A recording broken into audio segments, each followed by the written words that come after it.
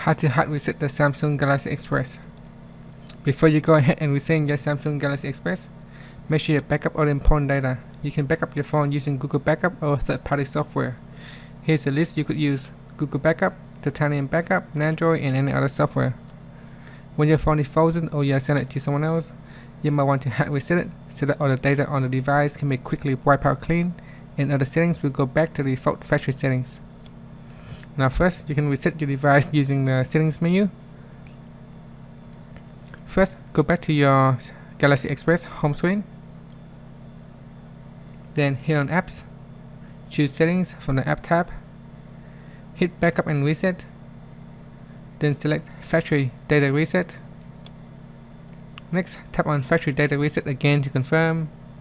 Then key in the current passcode or pattern if required. Then tap on reset device. Then choose erase everything. And finally, just wait for your device to reset itself. Now you can use the hardware key combinations to reset the device when it is not responding. First, you need to power off your Samsung Galaxy Express. Then you can also remove and reinsert the battery in case your phone is frozen and cannot power off. Another alternative is to long press on the power key for 10 seconds and your phone should switch off. The next step is to long press altogether the power key plus the volume up plus the home key for a few seconds. Then release all the keys. You should see your phone vibrate and an unlock or reset menus appears on the screen. Now use the volume down keys to move to the wipe data or factory reset option, and then use the power key to make the selection.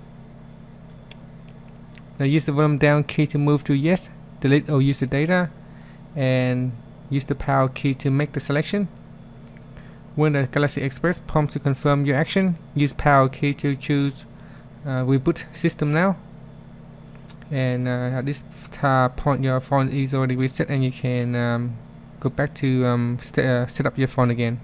Thanks for watching this video. Please subscribe to my channel for more video tutorials.